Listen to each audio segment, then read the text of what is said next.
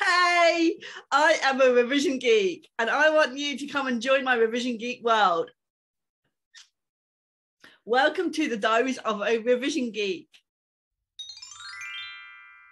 I cannot wait for you to watch these interviews. They are so super fun. I've got qualified accountants together talking about their revision journeys, the highs, the lows, the struggles, and all the things in between about how other people got their plaque up on the wall and how they got qualified. I've picked qualified accountants in my LinkedIn network on purpose to help and support you guys, to inspire and motivate you if you are on your accounting journey. Feel free to like and subscribe below for more. Just click on the icons and I will keep you up to date with the Diaries of a Revision Geek. Let's get started.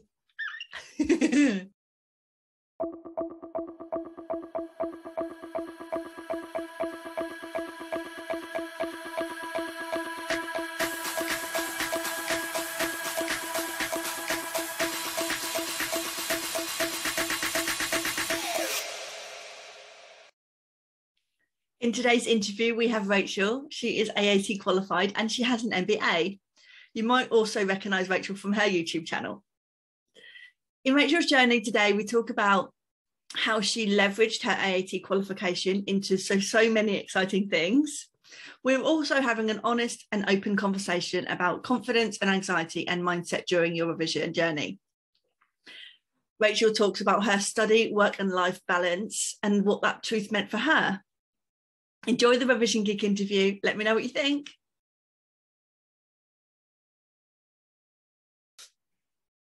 I'm super excited to introduce our Revision Geek today. We have Rachel having an interview with us. So hi, Rachel, great to have you. Hi, everybody. Thank you so much for having me.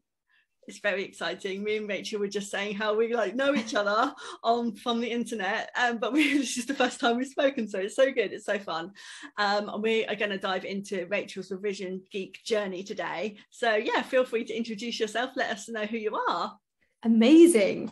Thank you so much for joining us today. I am so excited to have you here with us in your ears, wherever you are. If you are walking a dog, driving to work, Helen and I are both so grateful that you're here listening to us today. So if you don't know me, hi, welcome. My name is Rachel and I am a TEDx speaker.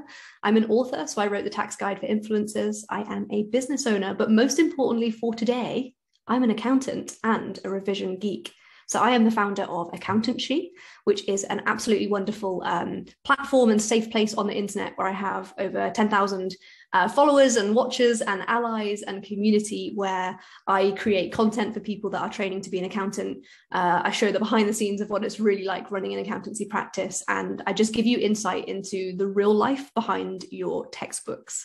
I'm also partner at Strivex Accountants, which is a female-led chartered accountancy practice, which I have the honor of running with my life partner and business partner, James.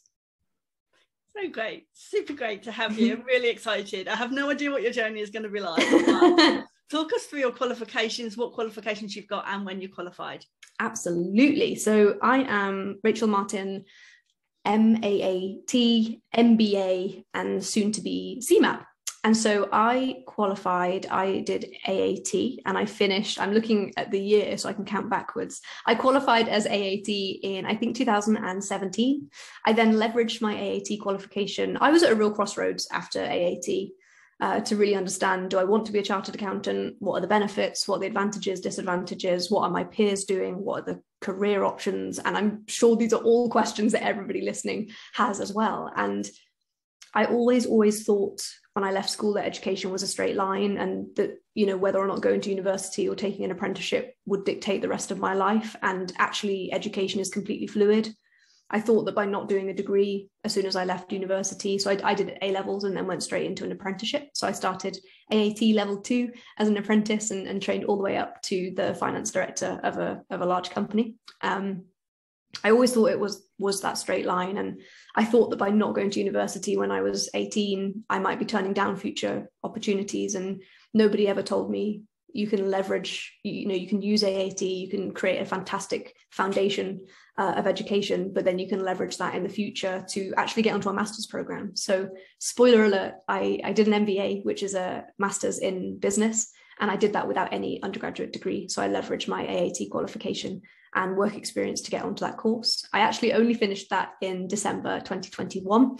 I got my final exam results today and completed the course. Yay, congratulations. Thank you. And then, so that my MBA literally finished in December, and then I started studying towards my CIMA, which is the Chartered Mortgage Advice and Practice exams in January this year, which I'm hoping to complete in 6 months. And then I have lots and lots of big plans for further study afterwards. So I am literally a revision geek, but I've not always felt so passionate and excited about studying. I really struggled doing my AAT. And so I'm very excited to be here today to talk about maybe some of the bits that people don't talk about, because I really struggled and I very firmly attached my value as a person to my ability to pass an AAT exam. And so I really hope that if you're listening to this, you have found your safe place, because this is a safe place, and it's very easy for people to show the wins on social media, or the people that you're competing against in inverted commas,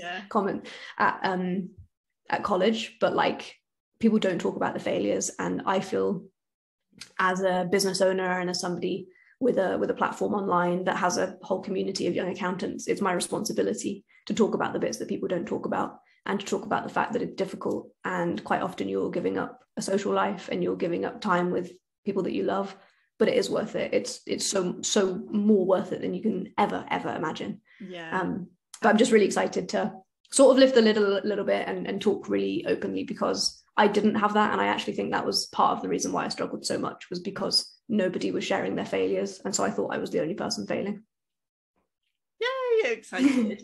But yeah, we can talk so much about so many of these things, like, and everybody's revision journey is different. And that is what I've learned in hindsight. Maybe at the time, maybe 10 years ago, and I was like, oh no, I'm the only one failing, because all my colleagues were passing around me.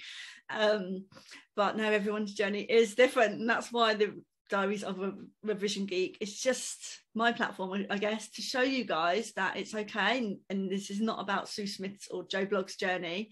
Just embrace your one, and it can take as long as you need it to. And we've got lots of stories, and oh goodness, there's so many things we can say, right, about it's okay, it's absolutely all right, but this plaque is worth it, or this version of your plaque is absolutely worth it, even more than you probably realize as well. And yeah, it's exciting. Let's go back to your AAT journey to start with then. And yeah, do you want to talk us through that, what that looked like for you? Yeah, of course. So I actually started studying AAT before I'd got an apprenticeship.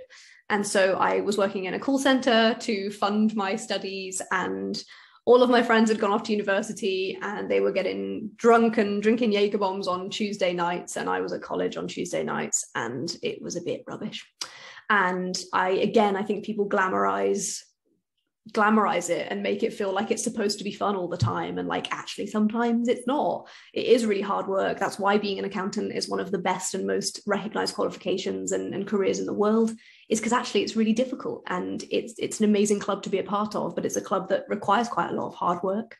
And so I think at the time, I think in total I had 3 or 4 jobs at the same time to just fund being able to do AAT. And then I landed an apprenticeship with my local council. So I did a business administration apprenticeship whilst studying AAT. So I was studying for 2 qualifications at the same time, but was so desperate to just get experience in finance. That was the route I took. So I completed a 12-month program of a business administration MVQ, whilst also doing AAT level 2.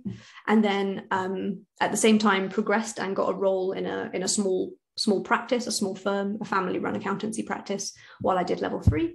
And then I moved to a top 75 to finish my level 4. And it was really, I think, at the top 75 that I struggled the most, because there's quite a toxic culture in big firms when it comes to studying. People were performance managed out of the business if they failed exams.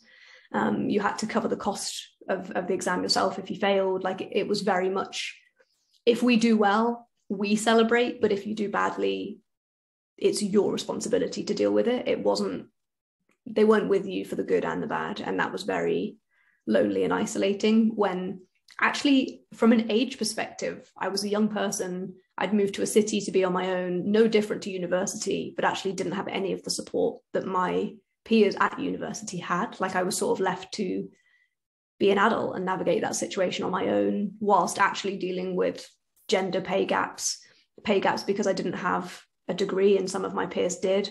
And so I was earning the apprenticeship minimum wage, having to take other jobs at the same time as studying, whilst trying to prioritize studying and try and have some form of like mental well-being at the same time. And yeah, there's a lot of that stuff isn't Instagrammable, you know, it's difficult, and you have to navigate and juggle all of those things at the same time whilst trying to compete at work as well. Like competing at top accountancy practices isn't just based on qualification. These things run side by side like train tracks. It's qualification, experience, the portfolio you have, the clients you work, the networking that you're doing at work at the same time, as well as studying, as well as college, whilst also trying to live and be a human and try and still have a social life at the same time. And I struggled so much doing AAT, like nothing prepared me for that. I came from school, sixth form, where I was never taught how to study properly. Like schools teach you to pass exams. They don't teach you what personality type you have or what learning style you have. Yeah. They teach you how to pass an exam, and actually the real world and accountancy exams are so different to that. I didn't have the skills or the tools or the knowledge or people to help me navigate that for myself. And so my educational career really took a huge like upward trajectory, not only in terms of how I felt about it, but actually how passionate and excited I was to learn when I undertook my MBA, because I took a short break in between AAT and my master's degree. And actually during that time, I acknowledged that I actually towards the end of it really didn't enjoy AAT. I just wanted it to be done. I felt like it was a cloud over me. And yeah, I all the time. Yeah. I couldn't enjoy the time I had off. I felt stressed all the time, but then I resented the fact that if I studied, I didn't have time off. And that's the only way I can describe it, is it felt like I had a cloud over me the whole time. And when I finished, I really felt like a burden and a weight had been taken off me. And it actually stopped me celebrating very much. I remember the whole way through AAT, I had this end point in mind, and it was getting, like you say, getting the certificate and framing it and celebrating. And I actually was just so happy to see the back of it. It made me not want to celebrate at all. And so through that, I wanted to learn from what I experienced. And so I put a lot of research into who am I, like, how do I learn best?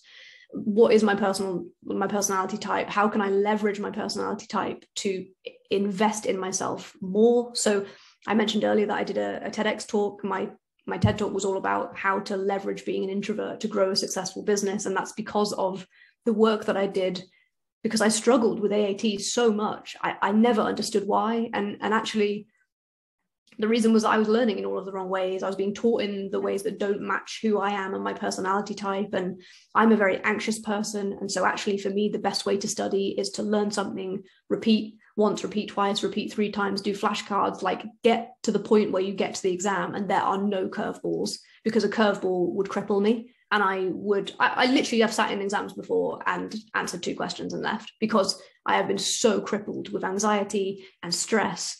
And like I talked myself out of it before I've even got there. And so I invested so hard in understanding who I am, how I learn, and how to study, that by the time I got to my MBA, I sat at GMAT with absolutely no problems, when through doing AAT, I thought, well, maybe I just can't do exams. I literally told myself, you just can't do exams.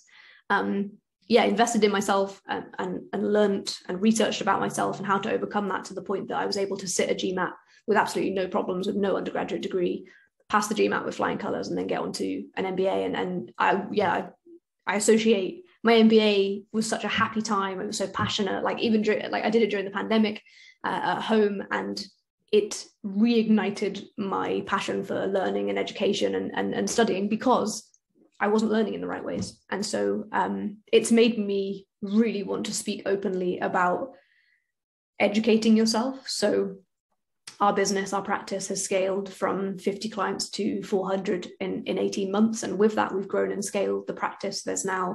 We went from being a one-man band, and we're now hiring for our 8th and 9th employees. And with that becomes, apprenticeship schemes. And I've really tried to take a lot of the frustrations, the anxiety, the worry, the lack of pay that I experienced myself, and actually incorporate that into how I run a business. And so I really tried to reverse engineer the practice to the frustrations that I saw clients experience at a top 75, but also the frustrations I experienced as an employee of a toxic top 75. And so for me, it's all about progressing people and helping them to develop as people while they're with us, not just through qualification, but also finances are a really important part of that. And so finances, quite often when you're studying, is a carrot that's dangled in front of you, and quite often that's a huge part of the motivation towards studying.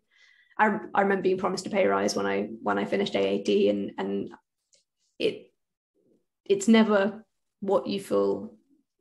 You don't get that immediate gratification every time you pass an exam, because you're waiting 3 years to get a pay rise. And so we have a very open and transparent pay matrix. Everybody is paid exactly the same. Everybody has exposure to what everybody else is paid. It's completely see-through, and every single person's pay goes up by £500 every single time they pass an exam. And so we've put the control and the freedom in their hands to progress and succeed and be in control of their own wages. And so a huge part of the work that we do within the business is we won't rise unless we're lifting other people up. And how can we expect these people to deliver the passion and excitement that we're selling if they are not passionate and excited themselves? And so I feel huge responsibility with that.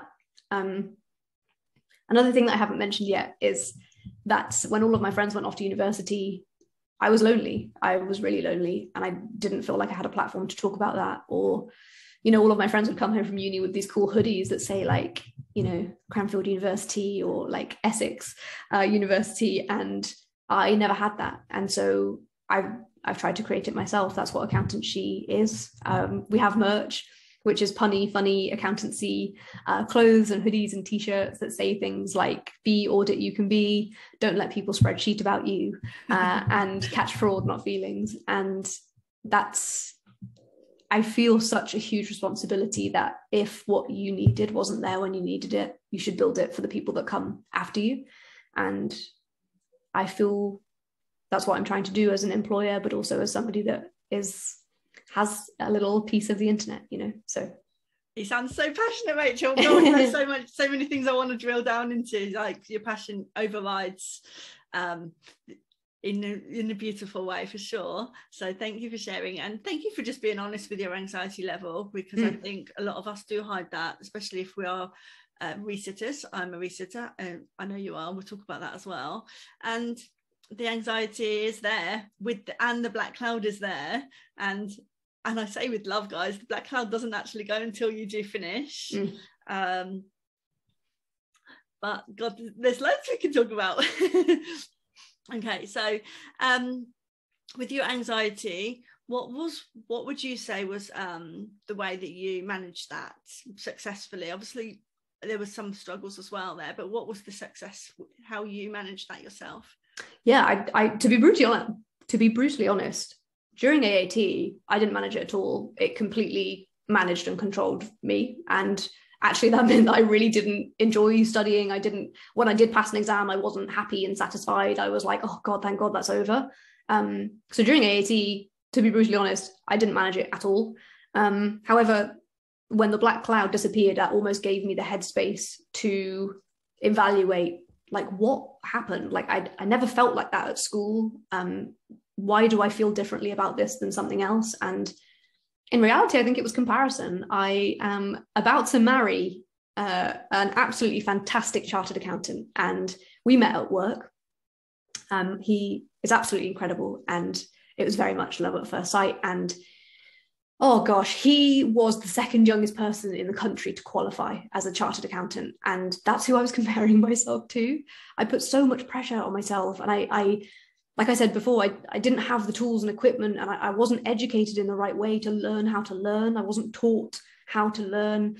I wasn't taught how to understand how your brain works and in what environment you work well, and how to reward yourself for working. And so the anxiety didn't go away. I actually used the anxiety as motivation to never ever feel like that ever again. And I'm so glad I did it. And I would really encourage anybody who's listening who has the same, because honestly, it's almost indescribable, the level of anxiety that you feel. Like, it becomes who you are. And I honestly got to a point where I couldn't see a way out. I remember thinking like, I cannot do it. I cannot, however many exams I've got left, like it feels impossible. And I would really encourage people, if you get to that point, like take a break and use that time to come back better, like build something, like work with people like Helen who could maybe get you to the point where you don't feel that anymore. Because I remember feeling like I would always feel like that. And if ever I tried to do more studying, or if ever I, if I wanted to become chartered or do a master's degree or do further education, I would always feel like that. And I really hope if you take one thing from this is that you won't feel that way forever. And it is possible the tools are out there to equip yourself to do this in a way that actually empowers you, doesn't like take control of you. And that's how it felt for me, was AAT controlled me. Like I was on this treadmill and I just couldn't get off. And I remember thinking like, oh God, like, why am I even doing this?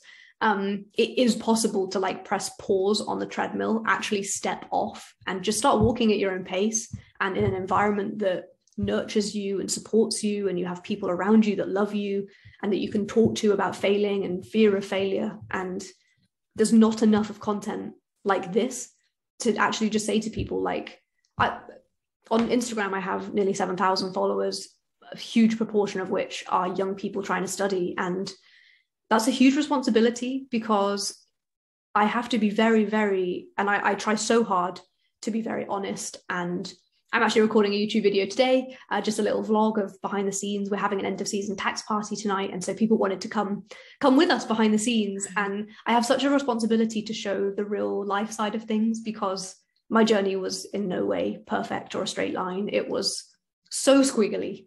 And so if you're listening to this and you feel like your line is a squiggly line, that doesn't, the journey you take like doesn't impact the end destination. And when you get there, you won't look back. Like I very, very infrequently think, oh God, remember that AAT exam I failed?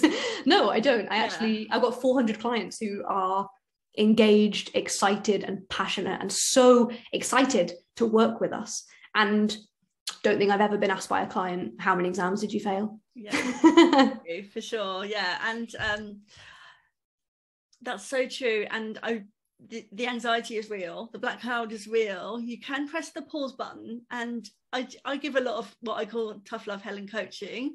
And I know that there's an argument around being CIMA qualified or not having that extra qualification, but we do know how important and the opportunities that do come with an AAT, CIMA or ACCA or equivalent qualification. There are amazing opportunities which we'll talk about, but pausing, it might not always be the option either, because I just feel like the black cloud's still there, guys, and you might be so much closer than you realize. There might just be a few little tweaks that you need to make, and to boost your confidence, to just be able to take a resit in a way with less anxiety, with a little bit different preparation and exam technique, which is what me and other coaches and tutors can absolutely help you with.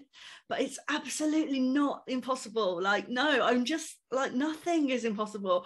I say all the time, like, you can be the president of the United States if you want to be, guys. Like, it doesn't matter. Like, I coach and I have many variety of students, which I do talk about, the older students in their 40s or 50s. I have some dyslexic students. I have people who literally just can't pass an exam, and it's just an exam thing, an exam fear, and nothing is impossible. My clients are passing. Like, my students get one step closer to this plaque. And what I would love to bring to this interview, God, there's just so many things, but like, it's worth trying. But yeah, if you want to pause, then I wouldn't pause for ages, because you might not get back on. But yeah, there's absolutely options to pause, but there's also coaching opportunities and options that people like me and some tutors out there really want to help and support you with your confidence. Talk about confidence all the time. It's really, really important, especially as a resitter. So let's talk about your resitter journey, and when you failed an exam or how that went. Obviously, we've talked about the anxiety side, but is there any like practical resitter challenges that you went through, or positives? Yeah, absolutely. My best bit of advice for anybody that's failed an exam is give yourself time to mope about it. It can feel like everybody at work or your friends and your family are telling you to dust yourself off, pick yourself back up and move on. And actually, a lot of those people that are trying to help you, and they are trying to help you, don't understand or have no concept of how hard you've tried. And so actually, for a lot of these exams, they're 3 months in the making, 3 months of not having a social life, not doing any of that stuff. And if you lose an exam, if you fail an exam, it can feel like all of that is lost. And so my best tip is to, again, we're all accountants, so it's very likely that we are all quite similar so I am an ISTJ personality type, which means I'm an introvert. But if you enter ISTJ into a personality test, it will tell you that you should become an accountant. So I imagine we're all quite similar on the spectrum of being introverted and resolving things inwardly, but also being quite specific and quantitative in the way that we make decisions. And so I would really encourage you to set yourself an allowance of time to be sad about it, because you have to, like, if this is a bath filling up, like, you have to release some of that in order to make space for what's to come and to move on from it. And I tried so hard to just keep pushing, like Dory in Finding Nemo. I was just like, just keep swimming, like, don't worry about anybody else, just keep going. And actually, like, I wasn't giving myself time to be mad and sad and upset and frustrated and just a bit miserable. And so I would really encourage you to allot yourself an amount of time, whether that's 24 hours, 12 hours, or 48 hours.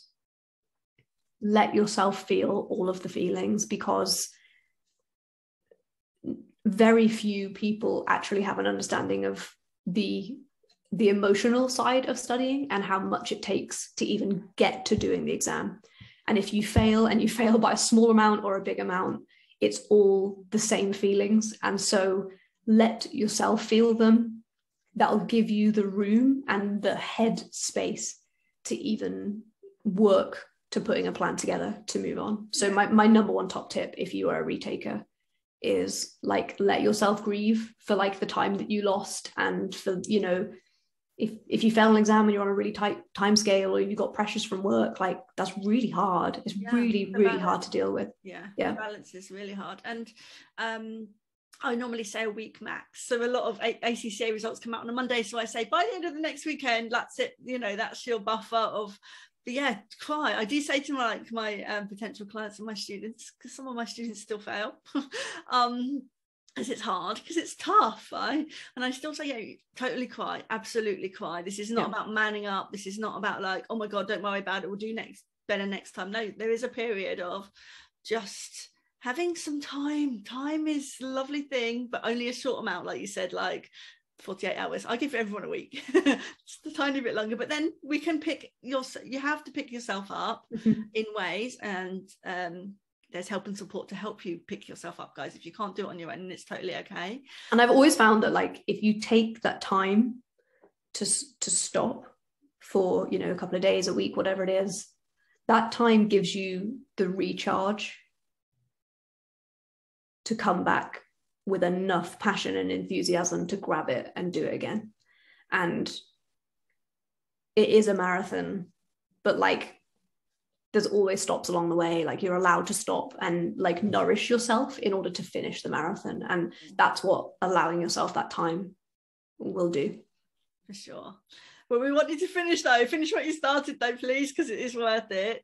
I remember people would say to me, I'm like that non-accounting world, oh, it's okay, like, it's okay if you fail, don't worry, just try again. I'm like, wow, it's really annoying though, because I'm like, my exams were 6 months at a time, so I was like 6 months behind, even though we're not behind. Everything does happen for a reason, but it's just still a little bit frustrating. And then there were some other people who would say, oh, it's 50% pass, mate, that's quite easy, right? Oh my God, how can you not get 50%? I'm like, oh my God, you're not doing these exams, you don't know, like, it's really tough. And then I would just now encourage you guys to have a circle and a community of qualifying accountants around you, that's help and support you and lift you up in a way that you understand, like, I'm a coach on purpose. I don't coach everybody with their confidence. I just coach CIMA and ACCA students because I absolutely know what you're going through, guys, you know, and it makes a difference. I think it makes a difference, and that's what I'm on in social media and LinkedIn for sure, to shout that message, to shout, to keep going. Okay, so let me ask you the question I'm asking everybody, because I think, because one of the points of our interview is to inspire and motivate our audiences, which obviously we're definitely doing, which is great. So what I just want to ask you is, what opportunities did you think would come from being qualified? Oh, good question.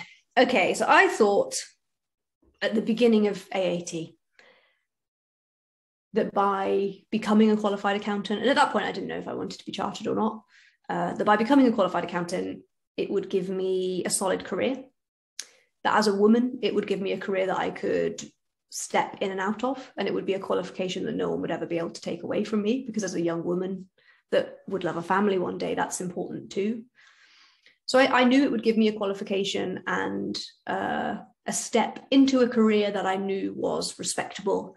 And you don't get asked follow-up questions when you say you're an accountant. An accountant is generally a full stop sort of response. What do you do? I'm an accountant. End of conversation. Like, nobody asks you follow-up questions. And I liked that. You know, I liked doing a job that everybody knew, it was respected, and it carries a certain weight with it in terms of like being a respectable, well-paying, great career progression job. So I thought it would give me a qualification. And then secondly, what has come from you? What opportunities and rewards have you had since you've been qualified? Oh gosh, how long have you got? I like, thinking about that question like actually makes me really, really emotional, because I'm so passionate about accountancy. I just feel like this thing full of energy, and I have such a responsibility, and I feel so passionately about encouraging more young people into the industry, and maybe not even young people, people who want a career change, a pivot. Like, the first person we ever hired was an apprentice in his 30s, and so I just want to encourage people into the industry. There's a very, very strong stereotype in the accounting industry. We call it the stale pale male, which is the middle-aged white man, and accountants are those things too, and that's okay, but that doesn't have to be who you are, and it's okay if you don't feel that way, or you don't resonate with that or relate to that. And I wanted to build something that young, passionate, excited people that want a qualification that not only gives you incredible skills to do a job, but it also gives you incredible skills for the rest of your life.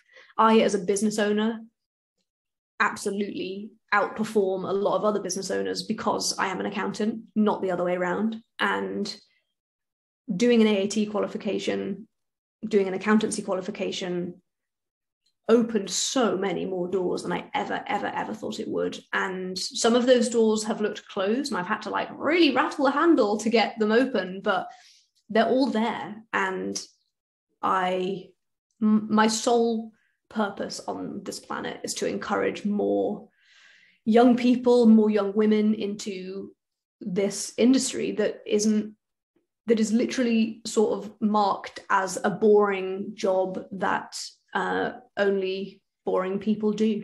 I honestly have the best job in the world. I get to work with professional, passionate, excited people who are literally changing the world. I get to work with influencers that I've followed on the internet for a very long time, and I fangirl on Zoom in front of them, and it's embarrassing. I get to talk to people who are excited and bursting with the same energy that I am. And actually within the practice that I run, not only do I get to do those things externally, I get to do it internally too. And I have a team that are literal superheroes and change the lives of our clients. But at the same time, I'm able to work with them and mentor them and guide them and teach them that it's okay to fail as long as you've learned something from it. And I could talk about the opportunities that doing an accountancy qualification have given me literally all day, but I have this huge passion to change the entire world, not just the world of accountancy. And if you'd like to be a part of that, then you should definitely come along for the journey, because I would love to see you there. Yeah, definitely. There's so much more journey after this as well, guys. Yeah, like obviously I'm a business owner too, so there's just hundreds of opportunities that I've had. I just remember when you said that, one of my things is I was a finance manager of an SME, many SMEs, but one in particular. I was in having board meetings. I was leading board meetings from the finance position every month, and I was the only female under 40 in that boardroom. And that is because I have my CIMA letters after my name. I was only 34 at the time. So those kind of awards in that female space, like I want more female finance leads in the SME place, 100%, so many more. And to get the letters, to get any of these plaques will help you jump to get there for sure. So thank you. Thank you. We'll just have to do another interview on just the opportunities we've had afterwards. Okay, final question. I love this question. I give a lot of revision tips. So I just wondered if you could share your number one tip for any qualifying accountants listening. Oh, how could I think of just one thing? I have a morning routine that changed my life that I'd love to share with you, if that's okay. It's not a specific revision tip, but if you're in the habit of really wanting to mix things up and make sure you're prioritizing well-being and studying at the same time, I would definitely recommend that you do this. And so my morning routine consists of 6 different things. So it is affirmations, visualizations, meditation, exercise, reading, and journaling every single morning. So I go into monk mode. I call it monk mode in inverted commas. I'm not actually a monk. I go into monk mode where I do 2 hours of like hardcore deep focus work for 2 hours in the morning, which as a business owner, if you can get part of your day where no one's bothering you, like lap it up. And so I spend 2 hours doing that. And then I spend the next hour doing visualizations, affirmations, exercise, and really just like prioritizing myself and looking after myself. And I visualize the whole way through the MBA, short-term and long-term goals. And so my long-term goal was I would literally sit, and it sounds so silly, but it's not, like it fundamentally changed my life. I would every morning sit, close my eyes and imagine myself graduating. And again, as a young person, I'm sure many of the people listening to this actually took a career in accountancy rather than going to university. Graduating was a huge rite of passage that I'd never been given the opportunity to do. And so graduating was hugely important to me. And so every day for the 2 years that I was doing an MBA, I visualized graduating. And that gave me the motivation every day, even on the days that I didn't want to study, and to just do like 100 times 1 still makes 100. Like you don't have to do 100 every day, but if you do 100 times, you can still get to the same result. And actually for me, visualizing that and like starting every single day with like, this is my goal, this is what I'm working towards, I want this is why I want this, and this is what's going to come next, was hugely important. And so the morning routine for me that incorporates exercise and looking after yourself and reading, not a textbook. You're not allowed to pick up an ACCA or CIMA textbook. It's reading things that fulfill you, things that motivate you, books like Start With Why or How to Fail, like books that really drive you. Journaling, getting those feelings out and saying, I'm trying to understand why I failed that exam, and like really getting feelings out on paper. That as introverts, that's very important to do. Visualizations, to visualize those goals. And I again, like I used to think that visualizations and affirmations were like a bit hippy dippy and I didn't really want to do it. And they've been fundamental to every day, every single day, no matter how long your marathon is, reminding me of the finish line. And then also affirmations, you know, speaking kindly to yourself, saying that you will pass an exam and that you're not anxious. And actually, if you tell yourself every day that you're not anxious, like fake it till you make it, like keep saying it and one day it will come true. And yeah, for me, that morning routine changed my whole life. Sobriety as well is a huge part of who I am and why I love studying and working so hard, and the consistency and high level of self-awareness that I've been able to bring to the business actually comes from sobriety to me too, which is probably a whole different podcast episode. But yeah, sobriety played a huge part in my change of opinion towards studying. Oh, thank you. I mean, I know it's easy for us to all assume or judge things, but like obviously picking up from your revision geek journey, I just feel like the self-awareness that you have now is really adding value to your education and your daily happiness. And if anybody can have any self-awareness on and I would obviously bring it back to your CIMA and ACCA journey, just to be like, what works for you? How do you want to learn? What doesn't work for you? And then don't do it. It's okay. Like, be self-aware. Even if you don't have 2 hours in the morning, you might have 2 minutes. You can do one of those things in 2 minutes. That will help you be self-aware to embrace and empower your revision journey, for sure. Absolutely, yeah. If anyone's listening to that and they want to know more about how to do that in 2 minutes or 2 hours, there's a book called Miracle Morning by Hal Elrod, and that is the book that taught me all about having a miracle morning.